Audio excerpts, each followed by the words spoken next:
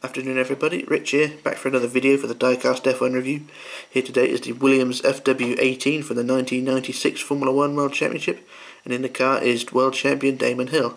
And this is one of my favourite cars. I'm pretty sure it's many people's favourite cars as well, and it really showed what Williams were made of, how Williams could dominate Formula 1. 12 wins, the most dominant Williams I think ever made. 8 wins for Damon Hill and 4 for Jacques Villeneuve. I'm pretty sure there could have been more wins as well, but for mistakes and not so much reliability issues, although there were a few issues. But the most dominant car.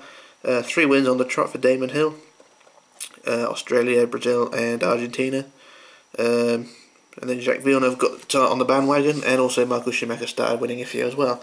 Only 4 winners throughout the season actually.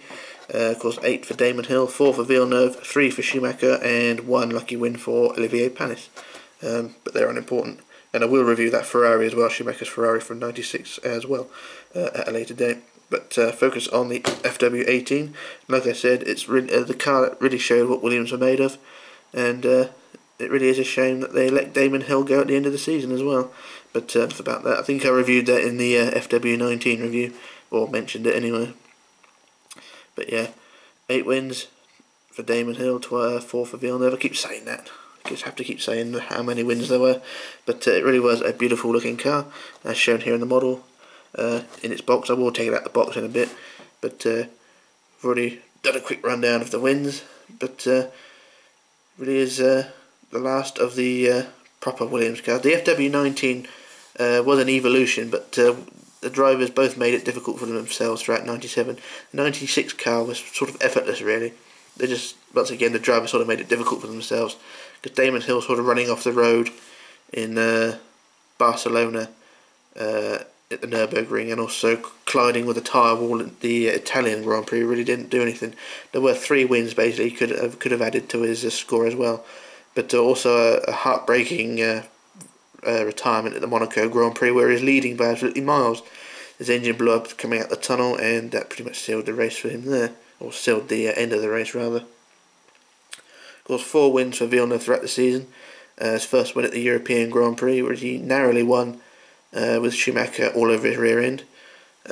Also winning at the British Grand Prix. Where else did he win? Estoril and Hungary. But I think that Hungary was a lucky win there. I think Damon Hill was right behind him at the time as well. And also they're winning at the British Grand Prix after Damon Hill spun off, but I think Villeneuve had that one sealed as well. But of course Damon Hill came out on top at the end. Now we'll get on to the model. It's in its box, of course, the Minichamps box, the early style boxes anyway, so there's no, apart from the side having Minichamps 18 on the side, you've got the Porsche model arts, and it's in the grey box as well, whereas most Minichamps boxes today are black. So that's the box reviewed. I don't normally review the boxes, but that's that anyway. I shall do a jump cut while I take the car out of the box, and I shall return once I've done that, so back in a moment.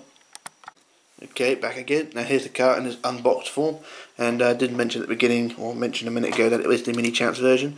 There are other versions available as well. There's the Onyx version, which is still a pretty good model, but doesn't have the quality over this one. It's more flaky decals and creaky plastics, so that's a bit of a letdown on that one. And then later on, Quartzo got hold of that Onyx mould and rebranded it as their own, and released that as a FW18 as well. But this is the Minichamps version, the most important one, and it's an absolute stunner.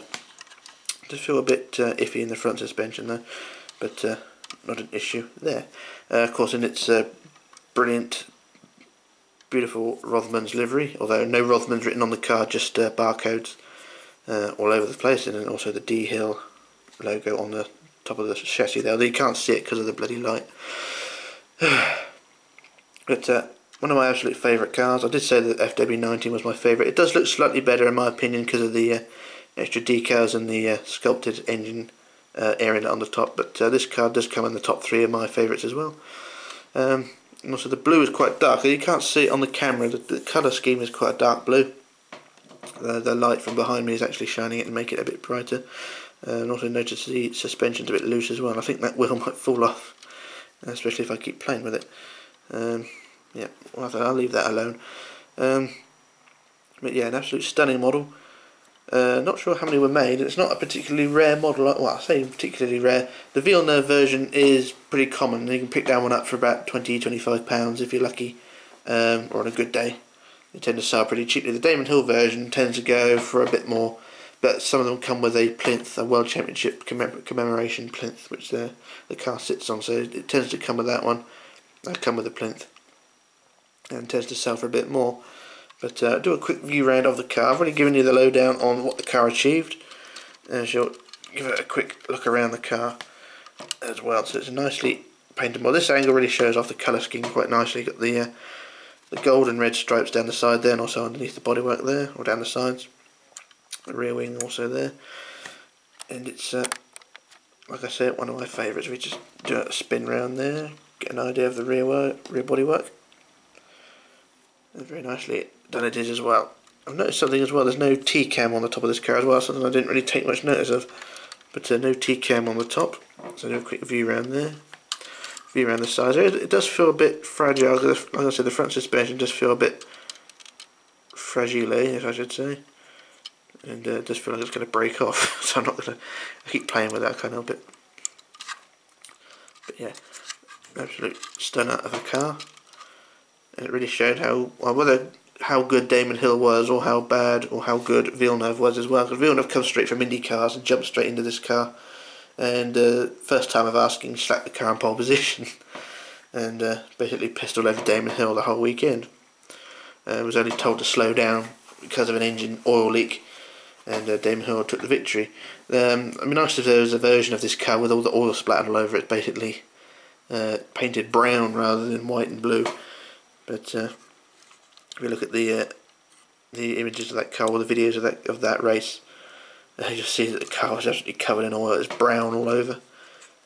But it'd be nice if Minichamps recreated that. It looked quite good, I think. But we keep turning around here, and there are a few versions on it online as well. I do see a few on eBay with the barcode removed and replaced with the proper Rothmans livery as well, proper Rothmans sponsorship. And it does hike the price up quite a bit as well. Whether that's justified, I don't know, because I don't often see them sell. But anyway, that's that. Another issue with the decals on the nose is that this yellow sticker here should have, I think it's Black Tower written in there, but of course it being alcohol sponsorship, they left it blank, which is a shame because it does make it look a bit gawky and weird. But like I said, there are decal sheets available where you can just slap them on and tart the car up a bit more, although you do have to remove the barcodes first. And also, if we zoom in on the chassis, you can see the D hill on the top there, so removing that one might be a bit more of an issue, because you put anything corrosive on the bodywork there, then it's going to take the white paint off. Excuse me. So that may be an issue updating the car there. But we keep looking around here. Absolute stunner of a car. We just zoom in on the rear bodywork here. You've got the number 5 winglet on the rear wing there. Got the Renault barcode, also the Hill Renault just there. Oh, zoomed in too far. There we go. So Damon Hill on the cockpit there.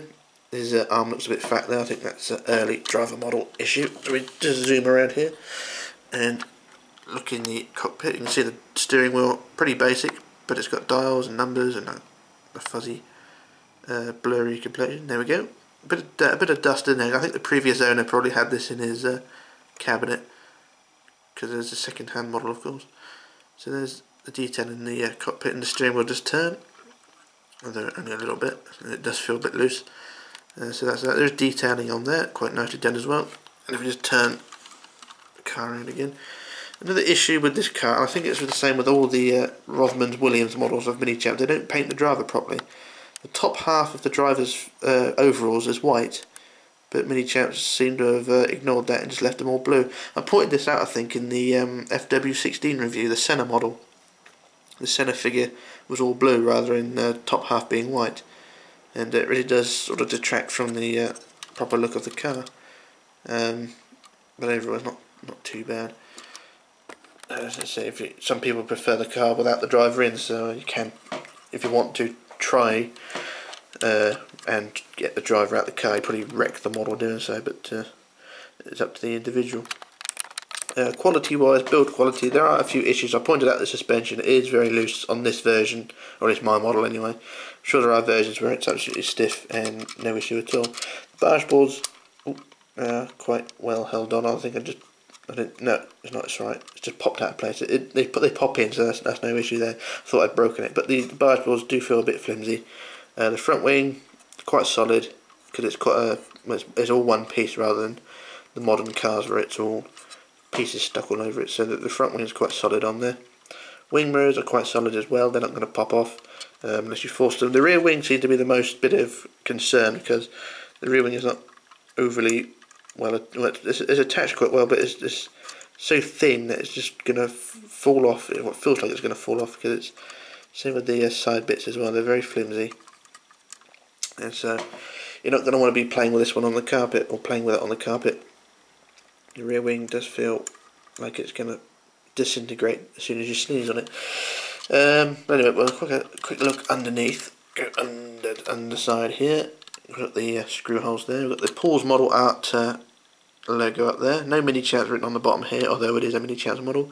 Williams FW18 1996 underneath there, and also got the 118 scale badge there. So no made in China, which is surprising. And we also got the diffuser, quite nicely sculpted there. They'll probably need more detail, I don't know. These earlier models, I don't know how much detail they put on the underside of the car, but some of it's alright. You also got the keel on the underside of the chassis there. The blue really does show up quite nicely at this angle. When you get the light on the colour scheme, it shows up really nicely. You also got the Oz Racing wheels there, Goodyear Eagle tyres, and yeah, it really does show up quite nicely. So yeah, just turn the camera down. There we go, and zoom out a bit. Nope, can't zoom out, so I have to move the car. There we go, move the camera again. There we go. Right, so that's pretty much my review of this model. Like I said, it's probably a favourite of many people as well, at least here in the UK. I'm pretty sure everyone who followed Formula 1 at the time wanted this car on their mantelpiece. And it is an absolute stunner, and they're not overly rare. I think I did mention they're not hugely rare. If you want the Villeneuve version, then you can pick them up easy peasy for the Minichamps version. Anyway, there are Onyx versions as well, and the Corso versions. I would recommend getting the Corso version over the Onyx version, because I had the Onyx version before I had this, and it was alright build quality, but the decals just peeled off like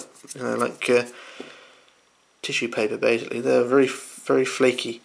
Most notably, where this Renault badge is on the side here, the decal, the whole blue decal just flaked off, and it looked ridiculous. It was a shame. It did look ridiculous at the end because it just flaked off for no reason.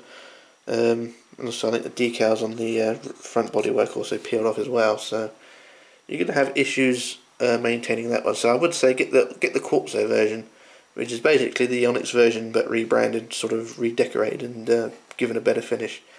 So if you can pick up one of those, then by all means, but I would recommend getting the Minichamps version, of which this is. And price wise, so the Villeneuve version you can probably pick up for £20–25, and the Damon Hill version a bit more, because like I said, it comes, some of them come with a plinth commemorating the World Championship. Not saying they all do, but a lot of them do. So yeah, and there also is a show car version of this car as well for the 97 season. It's basically this car decked out in the 97 colour scheme, or logos and things. So I'll avoid that one unless you want that one as well. So I tend to avoid the show cars if I can, unless people buy them for me, then I will accept them. But I will get on the subject of show cars later on. So if you want, I've said this before, if you want me to review a model of your choice, just let me know. Sort of a request thing. You know of a model and you want me to review it, I shall try and find it. If I have it, I shall review it. And I shall do that. But anyway, I think that's my review for this car, the FW18. An absolute beauty of a car. And I'd highly recommend it. But anyway, this is me signing off, logging off and disappearing, and I shall return with another review. So bye for now.